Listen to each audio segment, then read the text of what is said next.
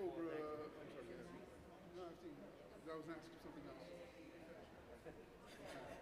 They won't. That's over. Not happening. There was a request as to whether or not he was going to check that his presence, because he said he would be at this meeting, so before they delay it, it was around.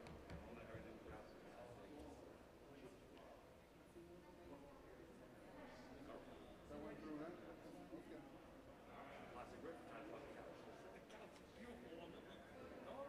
Once again, does anybody have eyes on Carlos Del Chaca in City Hall?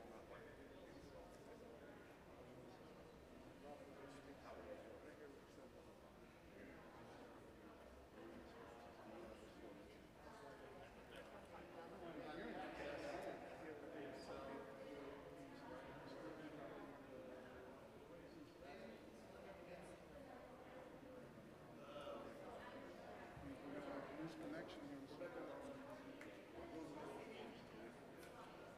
Chief, did you set the transmission the last one?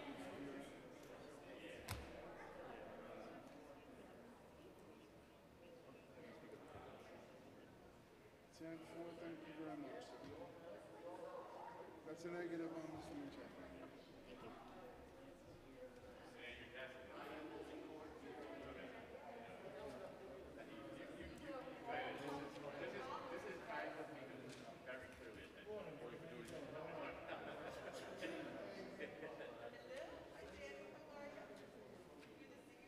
I'm gonna have,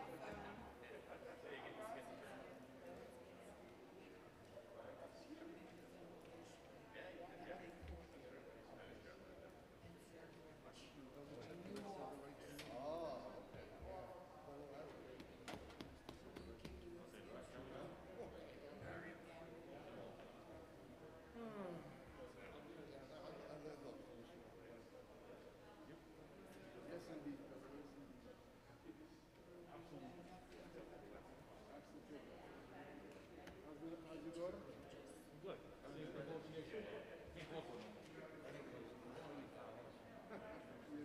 Sounds good. Everything's in order. Everything will change. She's doing FBI or something like that. Like, okay, fine, I'll eat this, but then afterwards I'm going to 20. I'm good kid. Good guy, yeah. You want to do something now, she's all excited. Right over here. Let's go.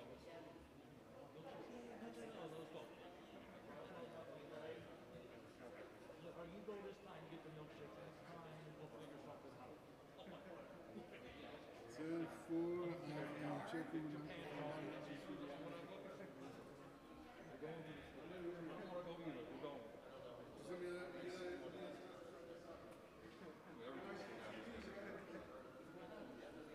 I'll joke around with it too.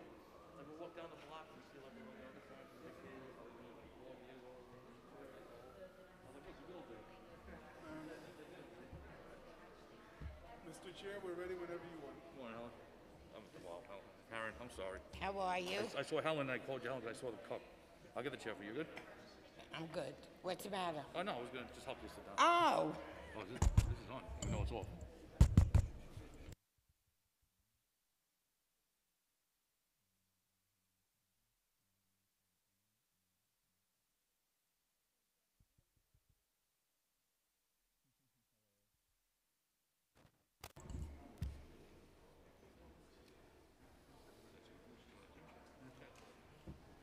Everybody good? Mm-hmm.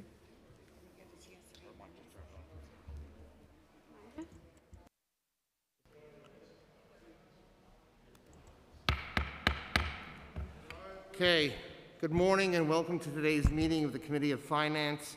I'm Councilmember Daniel Drum and I'm the chair of the committee. We are joined by Council members Dharma Diaz, Ayala, Rosenthal, Amphrey Samuel, Adams, Brooks Powers, Koslowitz, Powers, Grodenchik, Moya, Matteo, and Gibson. Today the committee will be voting on 4 items: a transparency resolution, 2 Article 11 property tax exemptions, and 1 bid-related item. Let's begin with the transparency resolution. The transparency resolution sets forth the new designation and changes in the designation of certain organizations receiving local, aging, anti-poverty, and youth discretionary funding, and funding pursuant to certain initiatives in the budget. As with all transparency resolutions, council members will have to sign a disclosure form indicating whether or not a conflict exists with any of the groups on the attached list. If any member has a potential conflict of interest with any of the organizations listed, he or she has the opportunity to disclose the conflict at the time of their vote. As a reminder, please disclose any conflicts you may have with proposed subcontractors by organizations sponsored by discretionary funding. These disclosures must be made before the subcontractor can be approved.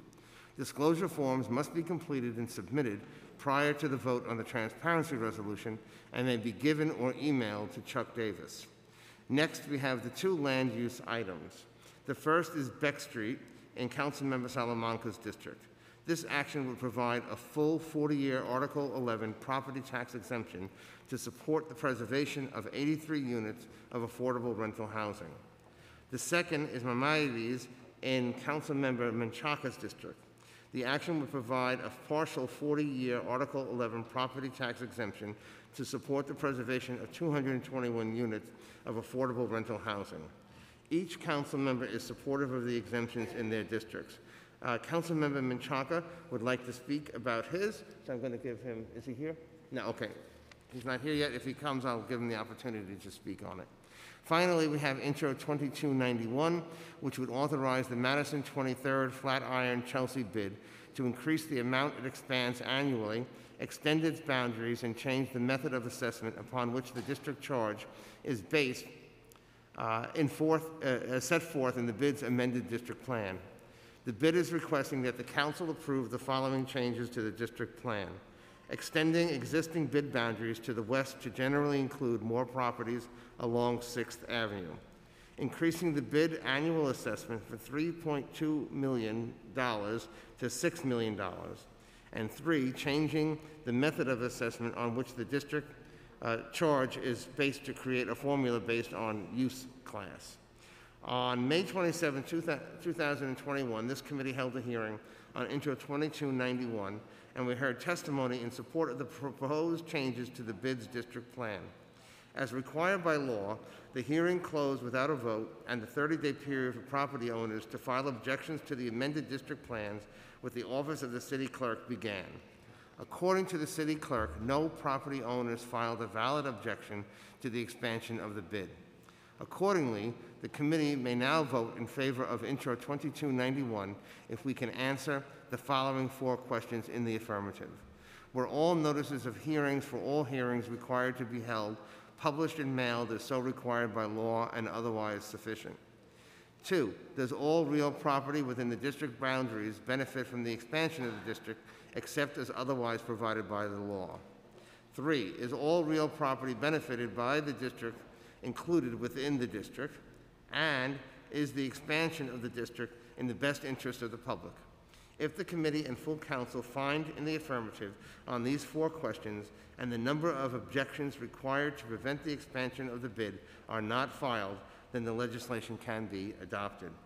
Additionally, the committee and the full council must determine that it is in the public interest to authorize an increase in the maximum annual expenditure amount, that the relevant tax and debt limits will not be exceeded, and that the notice of increased proposed expenditure amount was properly published. For further details on the bid, please refer to the committee report on the City Planning Commission report and the bid's proposed district plan. Representatives from SBS are here to testify to help us answer those questions on the bid item.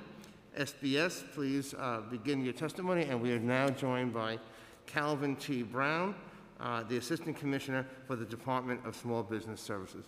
Thank you, and please provide your testimony. Thank you. Thank you. Good morning, Chair Drum. Excuse me, we had to swear you in. Sorry. Do you affirm that your testimony will be truthful to the best of your knowledge, information, and belief? I do. Thank you. Good morning, Chair Drum and the members of the Finance Committee. I am Calvin T. Brown, the Assistant Commissioner for Neighborhood Development at the Department for Small Business Services. I'm joined here by my colleagues, the BID Program Director, Roxanne Early, and the BID Senior Program Manager Stephen Lee. We thank you for the opportunity to report in person on the results of the objections filed with the City Clerk against the proposed expansion for the Madison 23rd Flatiron Chelsea Business Improvement District, more commonly known as the Flatiron Partnership. As required by law, the Bid Expansion Steering Committee mailed the summary of the City Council resolution to the following parties: to each owner of real property within the existing district and proposed expansion at the address shown at the latest city assessment roll, to such other persons as are registered with the city to receive tax billings concerning real property within the existing district and the proposed expansion, and to tenants of each building within existing district and the proposed expansion area. Additionally, the Flatiron Partnership published a notice of the public hearing at least once in a local newspaper having general circulation in a district.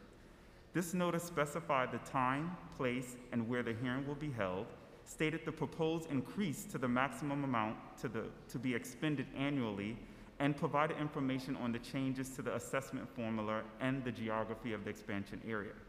Furthermore, SPS arranged for publication of a copy of the summary of the resolution at least once in the city record. We would like to report on the results of the objections filed with the City Clerk against the proposed expansion of the bid. At the conclusion of the 30-day objection period, there were no objections filed with the City Clerk. The Department of Small Business Services support the expansion of the bid. In our judgment, the Flatiron Partnership will improve the quality of life and business conditions in the district and surrounding area. At this time, I'm happy to answer any questions. Thank you. Okay, thank you very much. And are there any questions or any of these items? Okay, I do want to give Councilmember Menchaca the opportunity to say a few words as well. And I'm asking everybody to come up to the microphones today to speak because we don't have mics on our desk necessarily for everyone. Thank you, Chair. Thank you to the committee and members in the council.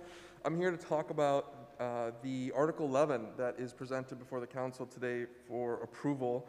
It is Maimonides Park Affordable Portfolio. The neighborhood of Sunset Park and Borough Park, and really the southwest part of Brooklyn, is in need of many affordable units.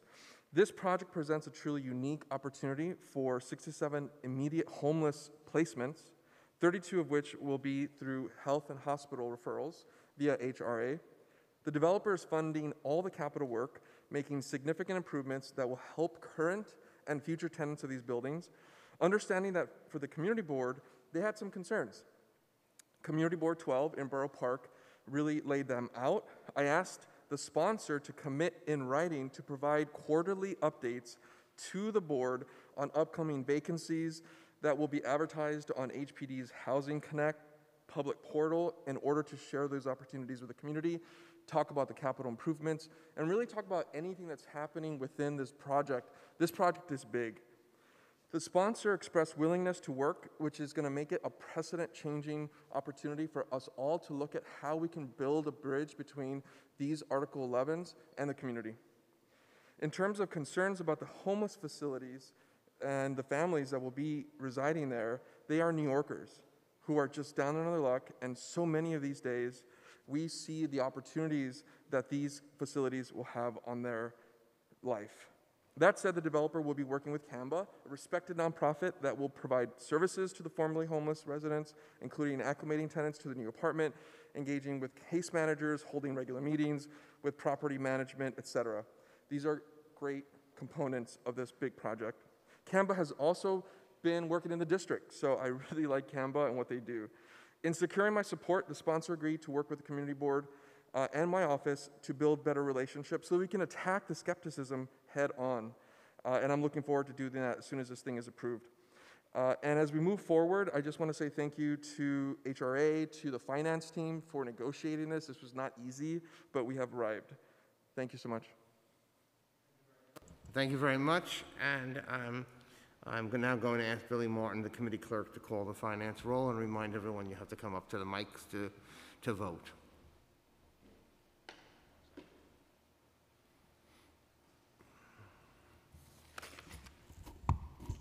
Thank you. Good morning. William Martin, Committee Clerk. Roll call vote, Committee on Finance. All items are coupled. Chair Drum. Vote aye. Kozlowitz. I vote aye. Gibson.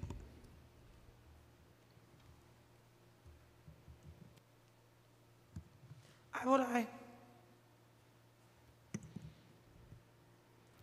Rosenthal. I vote aye. Grodenchik. Thank you. Adams. Aye. Ampry Samuel. I vote aye. Ayala.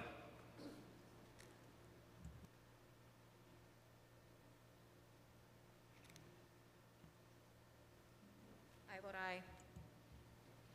Ayala votes aye. Thank you. Moya. I vote aye. Powers. I vote aye. Diaz.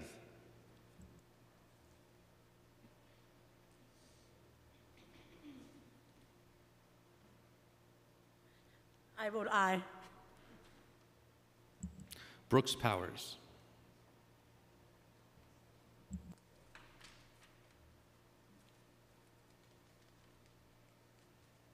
I vote aye. Matteo. Voting aye on all except 819, I vote no. Thank you.